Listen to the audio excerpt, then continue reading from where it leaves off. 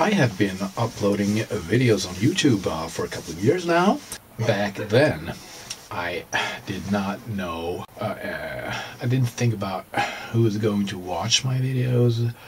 I did not think about what's the purpose of uploading videos.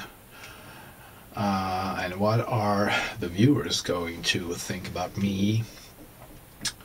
Are they going to like me or are they going to hate me? I did not have any thoughts about that.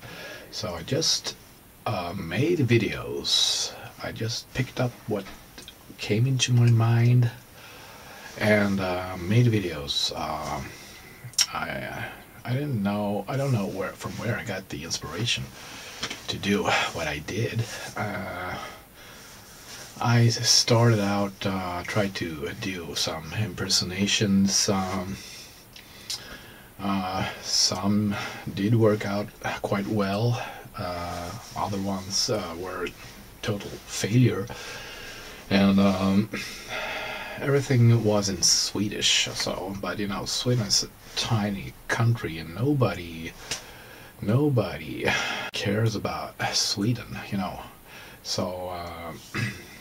Recently I tried to do it in English because I want to be internationally known. I want to be famous. I want to reach out to all over the world. So you can't do that if you speak Swedish because most people don't understand it.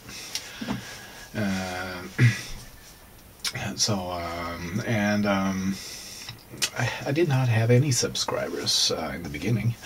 Then I had about 2 subscribers. It increased, and I got 5 subscribers, and now I'm up to 12. So something has happened here. Then now I have checked out my YouTube page. I go and look for the analytics on my YouTube page, and actually, and now the most of the viewers, they come from United States, and you can also see from what state in America the viewers come from. And #1 state with the highest number of views is, surprise, Colorado. What could that be? Why is that? Yeah, I think that has to do with Kyle Pounds. You know, before I was into looking to videos on YouTube about RVs and camping. I like that, so I found a video that he did about living in a VW bus. Then I started out to talk a little bit about him, doing some commenting. I did comments on his YouTube page, but then I thought, if I do my own videos about him, people will comment on my YouTube channel, so that's better. And so I try to piggyback a bit on him to maybe his viewers would be interested to see what I'm talking about.